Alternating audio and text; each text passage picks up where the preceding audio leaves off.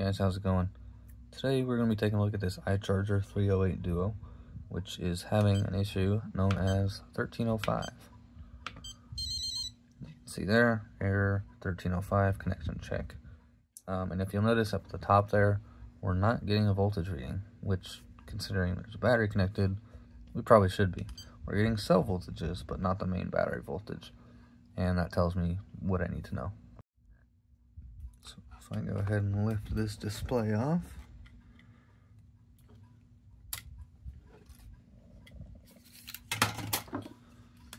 we're going to take a look over here on the left side of the board.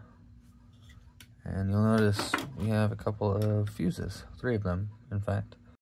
If I take my handy dandy multimeter here, put it in continuity, nothing. Whereas if we go to the other side, this channel works, you get something. Nothing. Something.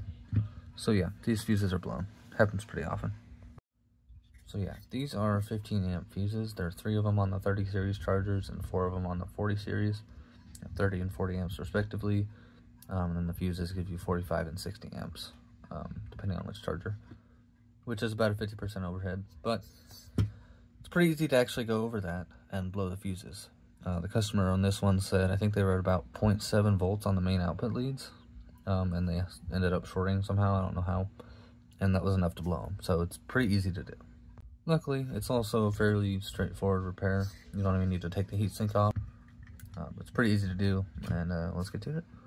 Alright, so the first thing I'm going to do is get a little bit of this low melt solder, which I used in the previous video that I did about repairing stuff, because it helps considerably on removing components, and that's what it's for.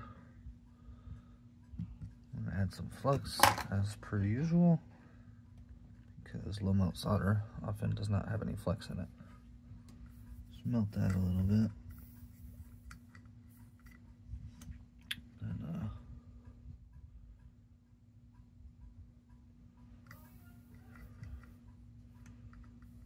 just add it on there. Start spreading it onto the fuses.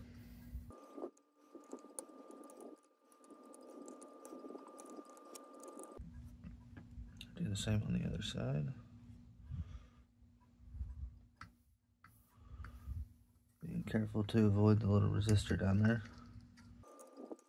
And you can already see they're moving around a little bit.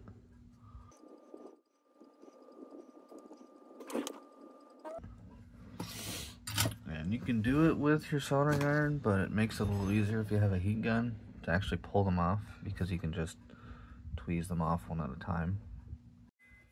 So I'm going to set this to 300 degrees just real quick.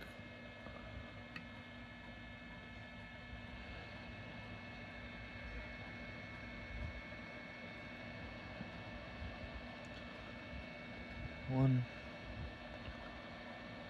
2, 3. So I just noticed this. The end cap of this just fell off when I pulled it off the board.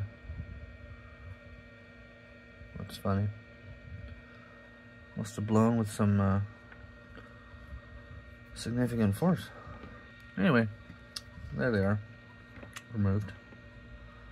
Now I'm going to take some solder wick.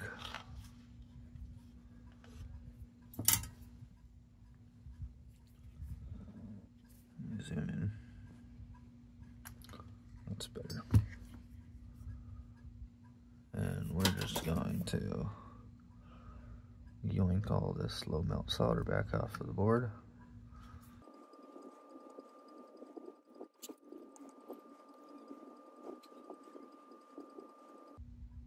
Now you'll notice the gaps between the fuses has kind of closed.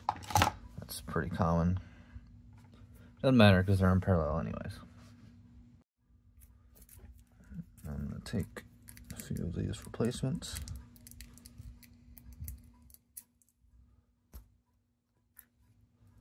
Stuff them out there.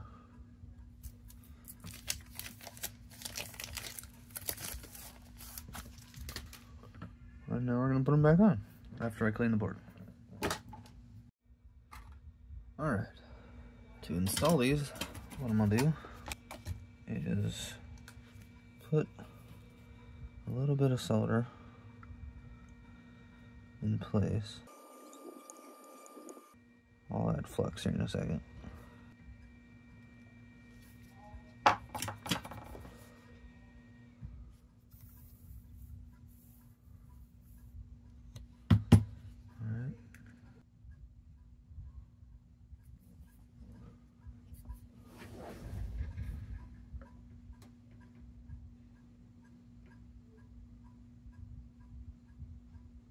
Got that one on.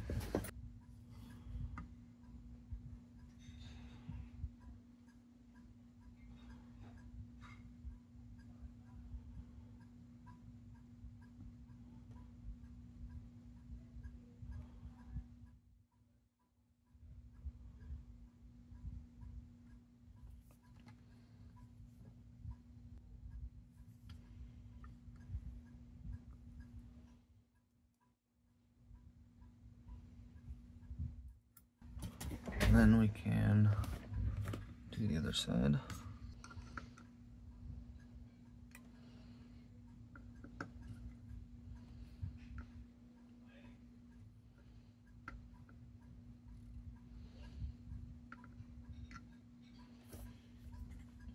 And then we're going to come back to this side.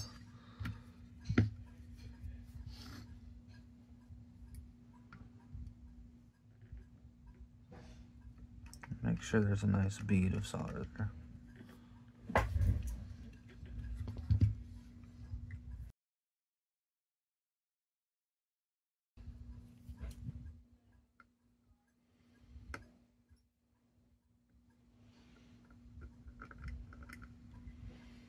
And they're good. It's kind of hard to make them look good when the solder mask in between each one comes off, because then there's nothing stopping the solder from migrating between them, but it'll still work. So now I just need to clean the board again, and we'll be able to test it.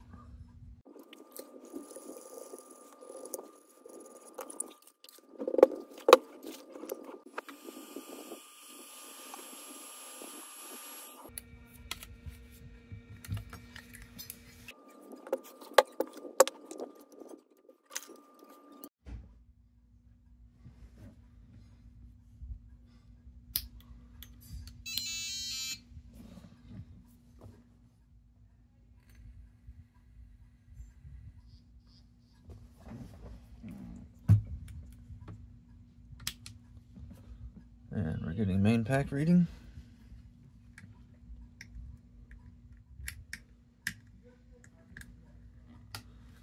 We're getting cell readings.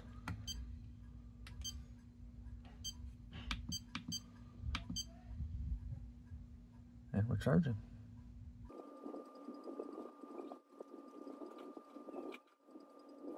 Remember guys, repair, don't replace. If you can fix it, fix it. Don't just buy a new one. Take it easy, and I'll see you next time.